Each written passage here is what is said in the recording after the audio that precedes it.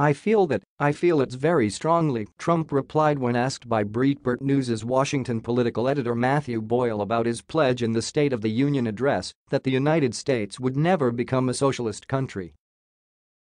Trump continued by explaining that many Democrats are campaigning on socialism, however, because it is easy to campaign on but difficult to govern on. Now, with that being said, you always have to be very careful, because socialism is easy to campaign on but tough to govern on because the country goes down the tubes, Trump said. But when you tell people free medical, free education, no more student loans, all of the different things that you say, it's a great thing to campaign on, but then 10 years later the country is down the tubes. It's gone.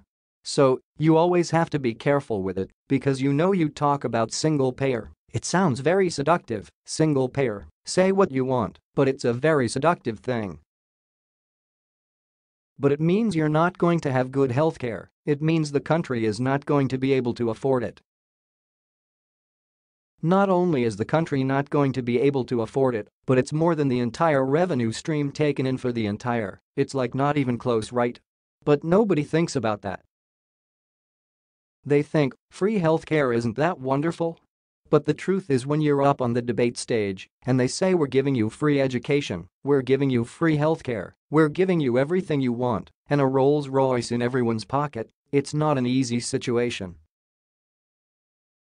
But what happens is 10 years later the country is gone. Okay, whether it's this country or any other country. In response to a follow-up question from Breitbart News senior White House correspondent Charlie Spiering, Trump said that the pendulum swings in politics frequently.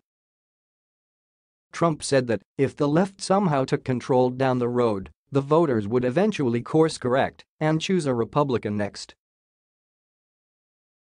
Then what happens is you take a violent turn to the other direction, Trump said. When Spiering asked if Trump is worried about a violent turn toward socialism after 2 years of his administration's policies, Trump said he is not. He pointed to his rising approval rating poll numbers, which he pointed out he has achieved despite overwhelmingly negative media coverage. "I don't think so, because we've had our best poll numbers," Trump said. "You saw them, we've had our best poll numbers. We had nothing but fake news. Fox treats me well, and when I say well, I define well as fairly. It's not, some of it's not so good at all. But at least it's fair.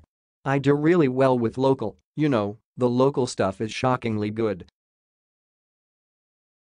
It's almost like not even to be believed. But CNN and MSNBC and NBC, ABC, and CBS, they're all extraordinarily bad.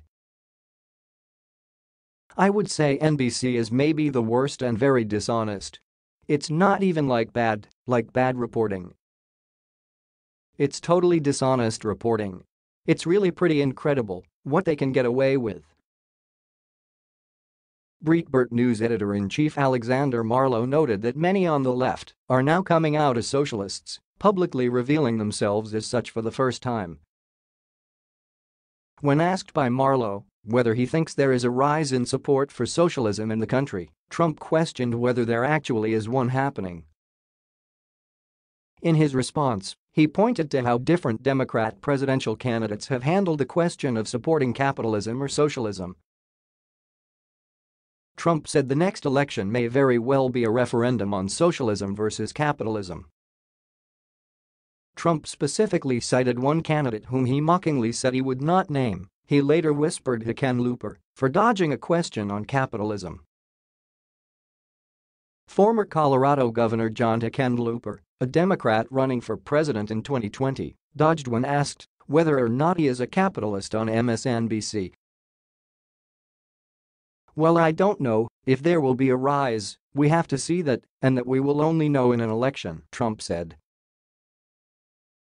So far, if you add it all up, I watched a certain gentleman, I won't mention his name, but he made a couple of bucks, he refuses to acknowledge capitalism.